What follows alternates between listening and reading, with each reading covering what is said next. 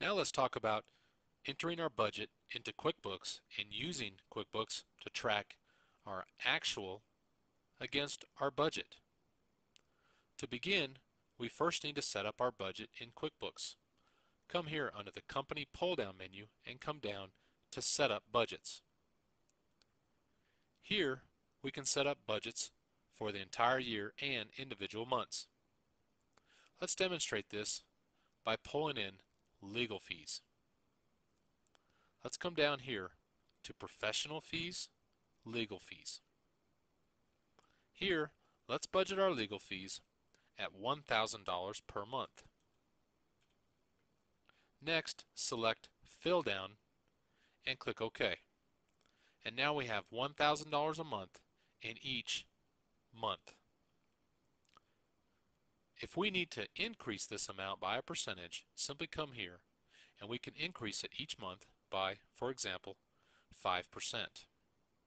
Click OK and you can see how QuickBooks recalculates the amounts.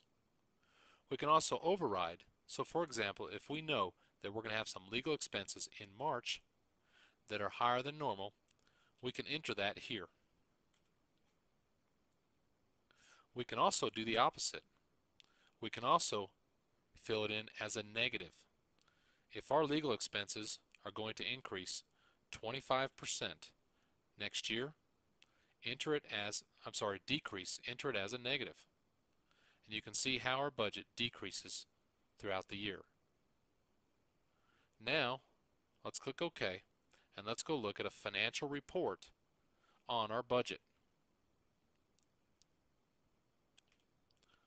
Let's come down under Budget, Profit and Loss, Budget Overview. This report shows our budget, how we have it set up now. Let's change it to this fiscal year, and let's collapse the columns. We can see that we've budgeted $27.5 per month for income, cost of sales, and expenses, etc. Now let's compare this budget with how we're doing. Let's close this, come under Reports, Budget, and Profit Loss Budget versus Actual.